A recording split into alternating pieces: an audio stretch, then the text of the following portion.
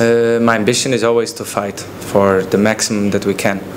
The advantage is it's a hard-worked and hard-built advantage that we have at the moment.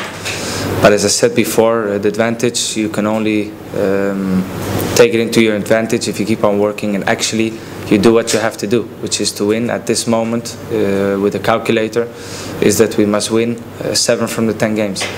Maybe if you start going more into details, you might need a bit less or more, because there's a lot of 6-pointers, as we call them, direct confrontations.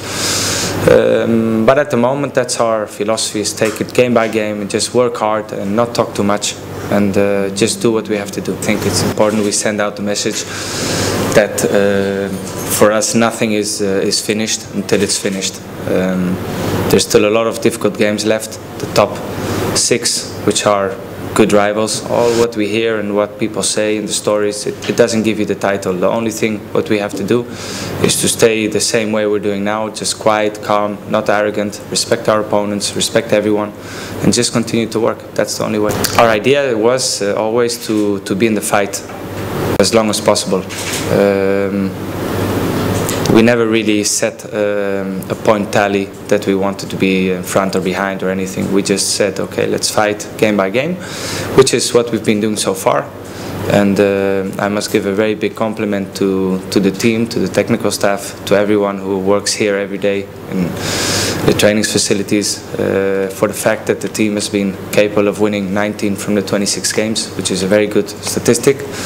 And I hope we continue that way, that nobody relaxes. I think, like everyone, when you have the candy in your mouth and they take it away in the end, you know, it's not the nicest feeling. But everything can happen in football. You know, you've seen more strange things and more difficult things and more incredible things happen. For me, there's one thing clear: the way and the method that we're trying to have and the structure in the club, it's the good method, it's the right decision.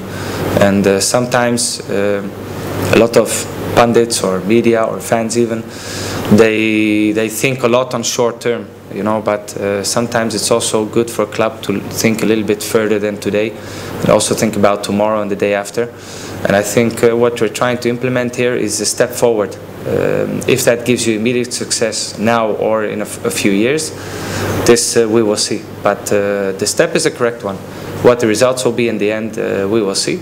But obviously we will do everything possible to give it a successful ending.